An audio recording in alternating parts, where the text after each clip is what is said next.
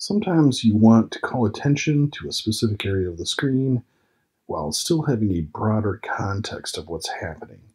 And so in this tutorial, we're just going to learn how to build a video callout like this using Track Mattes and good old Camtasia callouts.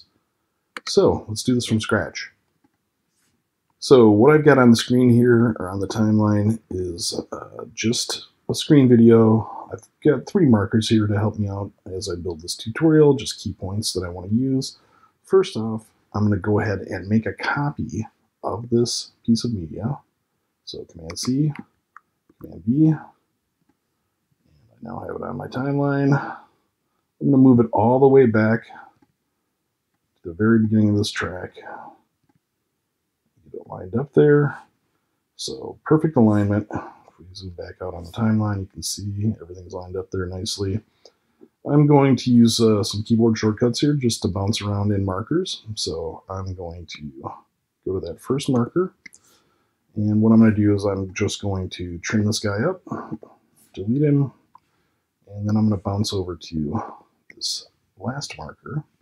And again, do a split, delete that piece of media. Okay, so I've got an exact duplicate of just this chunk of time of what's going on in this screen video here. And you can see there's no real difference here because I haven't manipulated this particular piece of media. It's still the exact same XY position, still the same scale. First off, what we're going to do is we're going to go ahead and change that. We're going to go ahead and make this 100%. And we're going to reposition this guy right here just so we can find the area really easily that we want to blow up. So 100% scale. And now what I'm going to do is I'm going to come over to my annotations tool bin, and I'm on the callouts tab, and I'm just going to grab this guy right here and drag him down and make him the same length as that chunk of media there, right? So I've got this guy, and now what I want to do is I just want to start positioning him. So I'm going to be a little bit careful here. Just make sure I get exactly the right area. I'm going to grab this tail and stuff him over on the side here.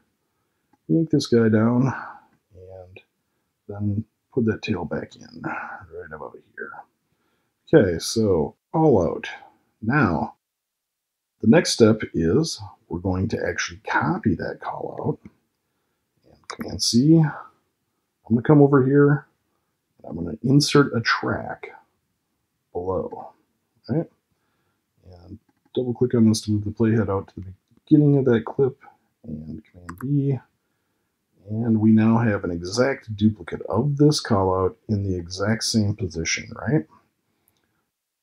I'm going to go ahead and group these guys up. And I'm going to drill into that group. And this top one we're going to use as a track matte. That will isolate it. So alpha track matte mode. And you can see instantly, if I go out to the main timeline here, I now have this group that I can grab a hold of and reposition where I want it to be, right? So the mouse is going to move into position right about here in this area of the screen recording, and I want to call that out. So let's move it up just a little bit right there. Looks good. So you could be done at this point if you wanted to, but we're going to do a couple of things here, right? So first off, we're going to go over to transitions. And I'm actually going to go into my favorites because I already have this one saved. Pixelate. And I'm going to drag that to the middle of the clip. And that's going to put a pixelate transition on either end of this clip. Okay, so I've got a nice entrance in and out. Okay, looking pretty good. Now, why did I have that second callout on the bottom of this stack in this group? Well, it's because we're going to use it as a drop shadow and how we're going to animate our tail. So I'm going to go ahead and get my drop shadow, which I've got stored in my favorites, but normally you'd find that in visual effects. Go over and grab my drop shadow, and I'm going to throw this on him.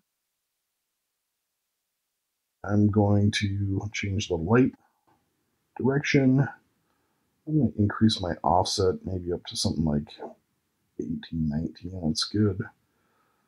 Now, because this is such a dark background, I really want to increase the opacity here. We'll crank it up to something like mid 70s, somewhere in there. And then for the color of the drop shadow, I'm actually going to make this pure black. Right? And you can see now this thing is starting to pop off the screen. So see it lifts up and gives it some separation. So that's the look I'm going for there. And we're also going to do something on this where we're going to change the color of this because we're going to animate this tail. And what I'm going to do is come over to the Callouts tab in the Properties panel, Annotations tab, I should call it, and go into the color, fill color, grab the picker, and I'm just going to use the blue from this interface element right here, the selected state. Okay, so that's the color I want. And now what I'm going to do is I'm going to come down to this guy, and you can see I can still see markers here on that duplicated piece of media. I'm just going to jump to that second marker there. Okay, I've got this piece of media selected. I'm going to add a custom animation, the keyboard shortcut. Normally you'd find that in the Annotations tool bin. We're going to zoom in on our timeline. And let's check out this animation here. It is 20 frames long. It's a 60 frames per second project. That's good. Animation easing, exponential in out. That's what I want to do. And what I'm going to have it do is I'm going to go to the first super keyframe or the end super keyframe of that animation. And now I'm going to come over and you can see right here, there's this little dot. That's the tail. And I'm just going to pull the tail out of this guy, kind of 90 degrees. And just get him pointing out exactly where I want to see the impact of what I'm adjusting in this properties panel, right? Click off that so we can see it. Yep, that looks good. Now, this animation, you can animate tails of callouts. And it looks like that tail is actually sticking out just a little bit. So I'm going to move it back a little bit on the first keyframe, and we're good to go. So let's pop out of this, zoom back on our timeline. We're going to watch this and see what we've got. There you have it. Just a couple of minutes, we've got a sweet video blow up. Hope you enjoy this tutorial. Hope you're enjoying Camtasia 2020.